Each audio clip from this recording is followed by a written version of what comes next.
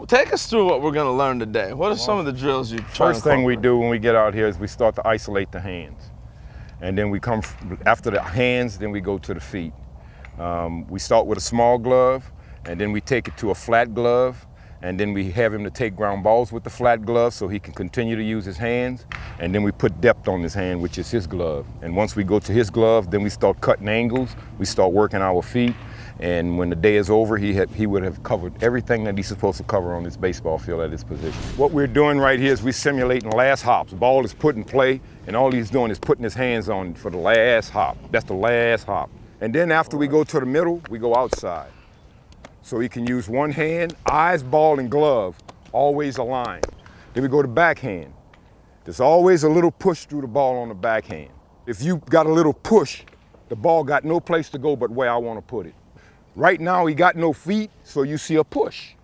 But when it's all working, when the feet is in motion, it all looks smooth. Well, it's consistent with the teaching, and that's the whole key. And then backhand, whatever, you're still catching it out front. Yes.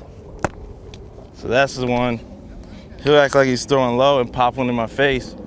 You gotta turn the glove over. He doesn't want to see you catch it up here like this. Now we have to read it off the back. Backhand. How often you do this, Wash? Every single day. He can do this every day. This don't tire you out. This builds stamina. Now we back it up, flat glove. He's a pro at using that pad. And I don't take it easy on him, side to side, Marcus. He gonna put his hand on the ball. Now we start getting his feet involved.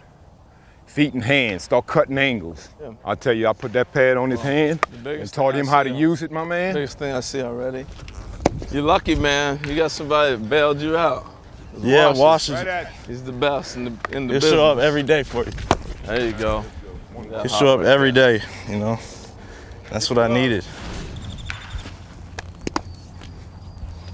Other side, Marcus. Straight ahead. You realize, Marcus, the key to being successful in the big leagues is a routine. Guys don't understand that. That's right. We got this whole routine in the cage that we do. Yeah. You got tee, flips. Nobody does routines fielding. This is tee and flips on the defensive side for me. I mean, I love hitting. I love hitting off the tee. I love flips. I love this more than anything, though. Now he got a glove on his hand. Okay. Now you're going to see magic.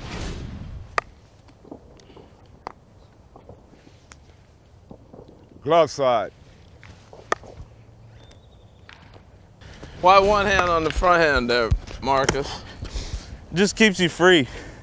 Okay. You come up, I mean, you're gonna field balls with two hands sometimes, you get around them.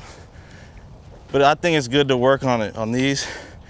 Field on the inside of this leg, one hand instead of, sometimes you get tied up with two.